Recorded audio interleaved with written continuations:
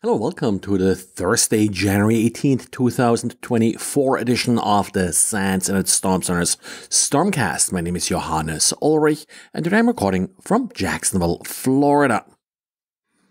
One assumption when running a honeypot is that any vulnerabilities being exploited by an attacker are likely also vulnerabilities that are frequently seen on the system, because an attacker wouldn't really waste their resources exploiting hardly seen vulnerabilities. Well, the same is probably also true for passwords. With our Telnet and SSH logs, we are collecting passwords that attackers are attempting against our honeypots. And Jesse took a look at, how numbers are being used in these passwords.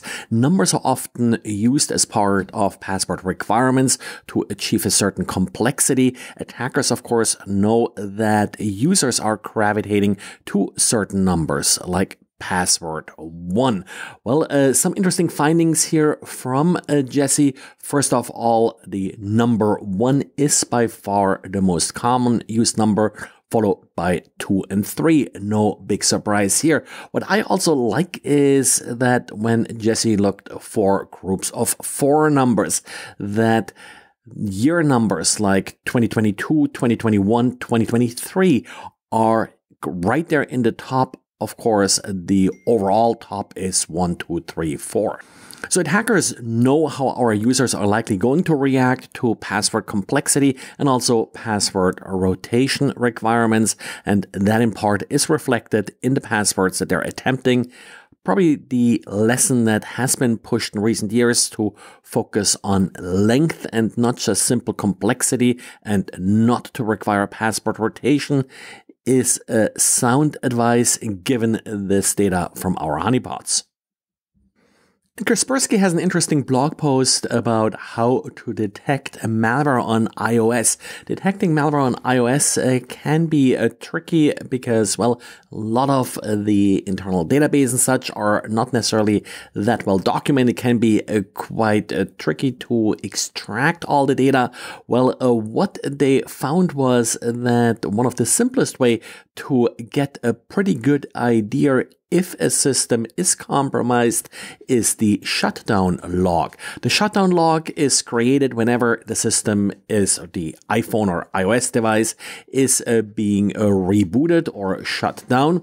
And the shutdown log logs any processes that were running at the time of the shutdown, which of course may include daemons and such that are running in the background that were left by the malware. In particular, shutdown.log will also point out any processes that delayed the shutdown, which is often the case for some of this malware. And they in particular looked at the famous Pegasus malware. Extracting the log is also not that terribly complicated. Now, as any sort of very simple methods like this, it's not perfect. It's meant sort of as an initial triage methodology. And they point out a couple of sort of false positives, false negatives that you may run into. In particular, of course, if the system hasn't been rebooted, then of course you don't have a shutdown log. Kaspersky included quite a bit of detail in the blog post, like how to obtain shutdown log and scripts to then parse the log and analyze it. And the FBI and CISA have coordinated the release about details regarding the Ghost malware, if I pronounce this correctly. This is malware going after some old PHP and Apache vulnerabilities. Not terribly exciting. The URLs that are being requested here are some of the sort of all-time favorites in our web application honeypot logs.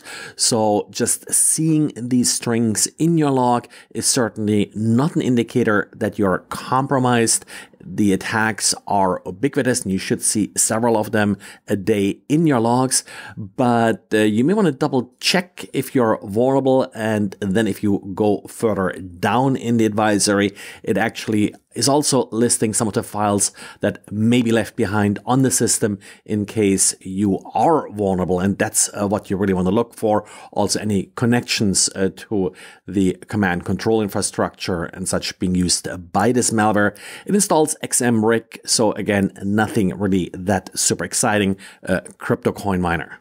And a little bit odd that CISA FBI sort of pointing out a specific botnet. There are probably dozens of very similar botnets that we see every day trying to do very similar things, basically exploiting older vulnerabilities and then installing crypto coin miners. Also, if you do find a crypto coin miner on your system, do me a favor and double check what else is running on there, because you will likely be vulnerable to some of these fairly old and easy to exploit vulnerabilities. And talking about easy to exploit vulnerabilities, but something fairly recent. Some quick update here about Ivanti. There is a proof of concept exploit available now. It's a simple directory traversal attack. An attacker pretty much just has to request a URL that the attacker has access to, and then with / pivot to the URL they actually do want to get access to, and this will then allow arbitrary file access on the system and also then lead to remote code execution.